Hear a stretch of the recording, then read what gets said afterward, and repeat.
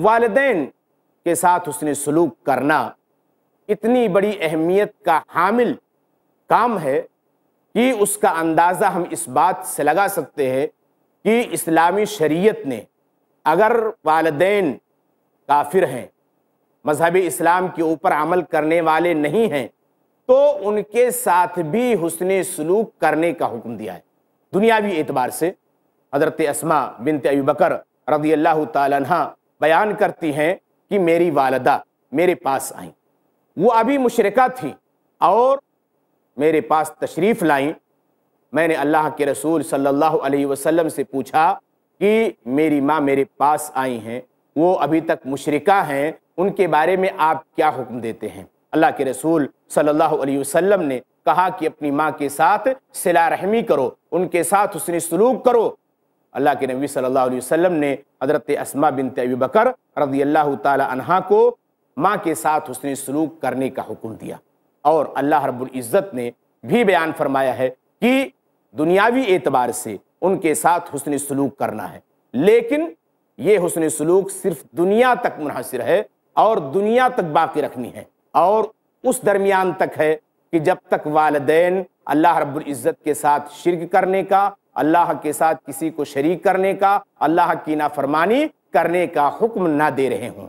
अगर वालिदैन नाफरमानी करने का हुक्म दे रहे हैं तो ऐसी सूरत में फिर अल्लाह के हक़ के सामने वालिदैन के हक़ की कोई अहमियत नहीं है, उनका कोई दर्जा और कोई मकाम नहीं है। अल्लाह रब्बुल इज़्ज़त ने कुरान मजीद के अंदर फरमाया, वइन जाहदाका अला अन तुशरिक बी मा लैसा लका बिही इल्मुन फला तुतिहुमा व साहिबहुमा फिद दुनिया मारूफा। या अगर वो तुमको अल्लाह रब्बुल इज़्ज़त के साथ शिर्क करने पर उभारें तो ऐसी सूरत में फिर उनकी इताअत नहीं करनी है, उनकी बात को नहीं मानना है, और दुनियावी एतबार से तुम्हें उनके साथ हुस्न सलूक से पेश आना है। तो अगर वालिदैन काफिर हैं या इसी तरीके से मुसलमान हैं और वो अल्लाह रब्बुल इज़्ज़त के साथ शिर्क करने के लिए कह रहे हैं, तो इंसान अगर नहीं मानता है तो ये वालिदैन की नाफरमानी नहीं होगी। क्यों? इसलिए कि अल्लाह के हक़ के सामने उनके हक़ की कोई अहमियत नहीं है। अल्लाह के नबी सल्लल्लाहु अलैहि वसल्लम ने बयान फरमाया, ला ताअता लिमखलूकिन फी मासियतिल खालिक। अल्लाह की नाफरमानी में किसी भी मखलूक की इताअत व फरमाबरदारी कोई अहमियत और कोई दर्जा और कोई मकाम नहीं रखता है।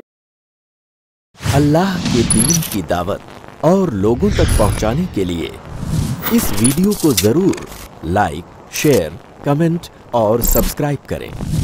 आपके इस चैनल को और बेहतर बनाने के लिए आपका साथ जरूरी है। iPlus TV, बेहतर जिंदगी के लिए। अपने केबल या DTH ऑपरेटर से iPlus TV आज ही डिमांड करें। iPlus TV free to air और इंडियन रजिस्टर्ड चैनल है।